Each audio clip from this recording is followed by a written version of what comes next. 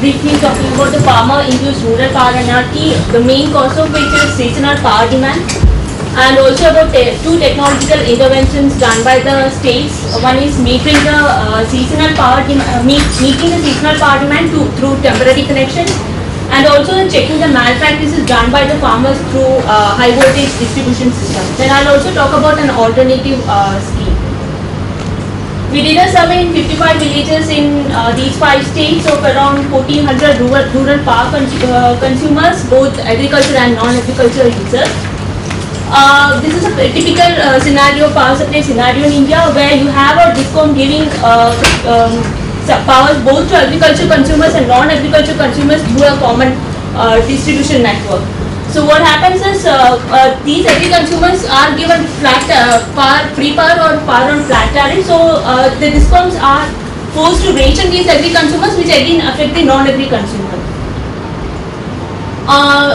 This graph shows that there is actually a seasonality in agriculture power demand, which is not actually met by the power supply, except in some states like maybe Punjab. Now what happens in such a scenario is when the farmers do not get enough power during the season when they need, they will resort to all sorts of malpractices, which will result in the transformer overloading, which subsequently affects the non-agri consumers.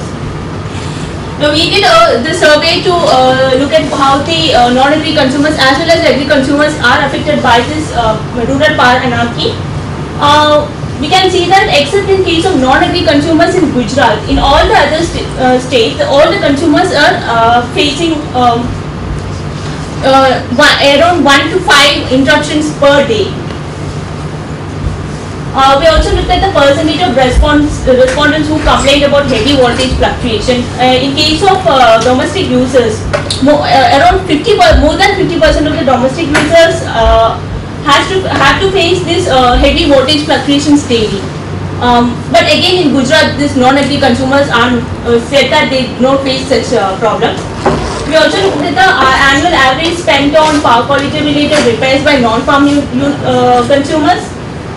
Except in Gujarat, in all other states, these non-farm consumers have to spend some amount of money on the repairing for the power quality problems.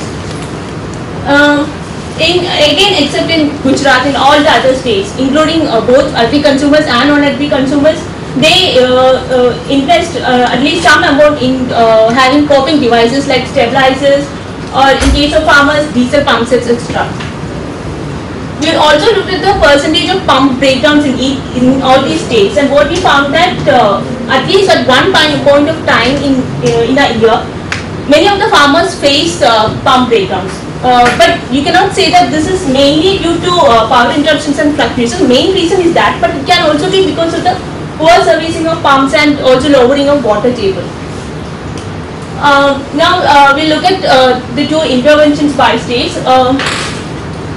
The obvious solution for this is treating agri consumers like other consumers, but then we saw that in Kerala this is happening, but they gave 24-hour power supply with metering, but again both the agri and non-agri consumers are getting poor quality power. What MP and West Bengal is doing is they are meeting the seasonal power demand by giving temporary connections when the demand is there.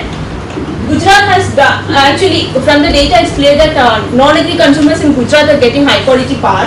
What they did was they separated non-agri consumers from agri consumers. But again the problem is that in the case of farm feeders, the problem of this poor supply power is there. So what Gujarat now is doing is that they are having high vigilance system in especially in areas like North Gujarat, which has helped to check the malpractices by agri consumers. In areas where they cannot go for high vigilance system, especially in Saurashtra region, they are considering high voltage distribution system. Now what they are doing is that they found this is effective, so they are trying to completely change the entire feeders into high voltage distribution system. Now when we look at temporary connections, both the states consider this as a temporary solution only. It helps the DISCOMs to cope up with the demand at peak season and also reduces farmer-induced rural feed anarchy to a certain level only. And West Bengal, from the farmer side, it's easier to get a temporary connection than a permanent connection because for permanent connection they need this groundwater permits from state. From discom side, their cost is reduced because their cost with respect to laying out infrastructure for permanent connections, it also reduce that to a certain level. An interesting point is that many farmers are actually become irrigation service providers. Instead of irrigating their own land, they buy power and then they sell water to other farmers. Now West Bengal is considering changing this temporary connection regime to permanent connection regime. They have abolished SWIC permits in areas except dark zone areas and over-exploited areas. And they also asked the discom to provide farmers permanent connection at an installation cost of 1 lakh rupees.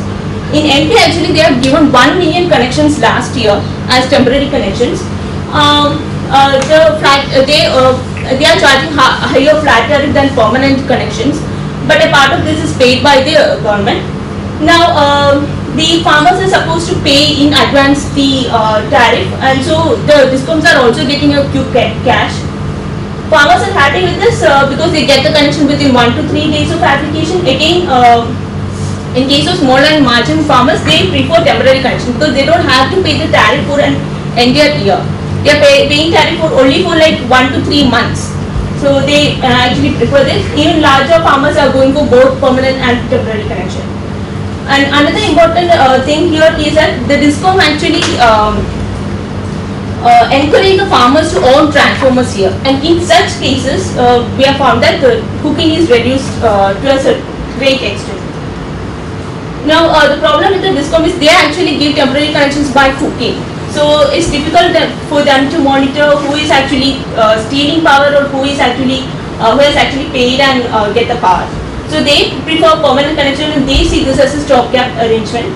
But the farmers prefer temporary connections because they don't want to pay flat tariff for the entire year.